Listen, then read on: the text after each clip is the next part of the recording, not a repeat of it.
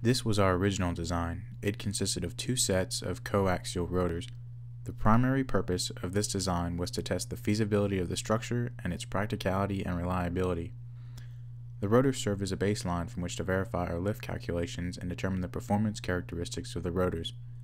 Our final model that we will construct will also be of this same coaxial rotor configuration.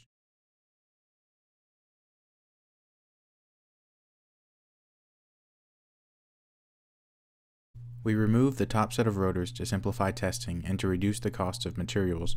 Worth noting is that approximately the same number of rotations per minute were achieved with both the upper and lower set of rotors together as there were with just the lower set on its own, as seen here.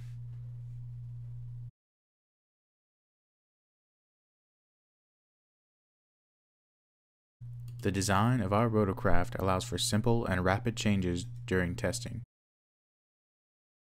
This test was our most successful and enlightening. It was from this test that we determined that operating a cambered airfoil, in this case a Clark-White airfoil, at 0 degrees of pitch required the least amount of energy, generating the greatest amount of lift, and had the least amount of strain on the rotors and the structures.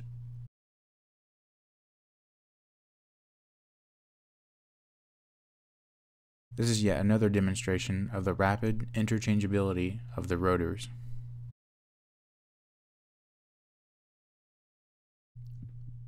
This set of rotors has a linear twist of -16 degrees and is tapered 50% from 3 feet to 1.5 feet. This rotor has the same amount of lift and drag along the entire span at any given point. This is another modification showing the removal of one rotor and the installation of a counterbalance.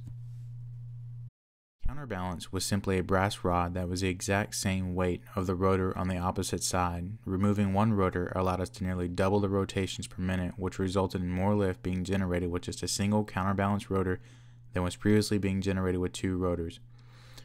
We attribute the substantial gain in speed and lift to a massive decrease in the trailing wake vortices along the span of the rotor.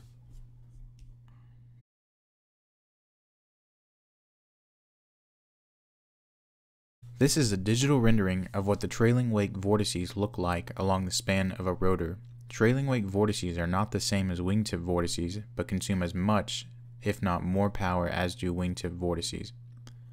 This is why we reduced the set of rotors seen earlier in the video to 0 degrees of pitch. For a cambered rotor, the ratio of lift to drag is highest near 0 degrees angle of attack. Notice the significant decrease in trailing wake vortices from the decrease in the angle of the airfoil.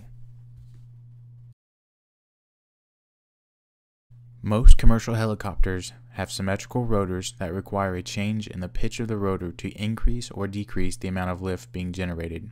Cambered airfoils can generate lift without this increase in pitch. This is a three-dimensional rendering of how the next version of our human-powered helicopter will appear. The rotors will be set at 0 degrees pitch to minimize profile drag and trailing wake vortices. The rotors will also have a very pronounced taper, which will equalize the lift and drag along the span of the rotor. This is one more step we are taking towards creating a practical, human-powered helicopter. Thank you for watching. We greatly appreciate your interest in our project.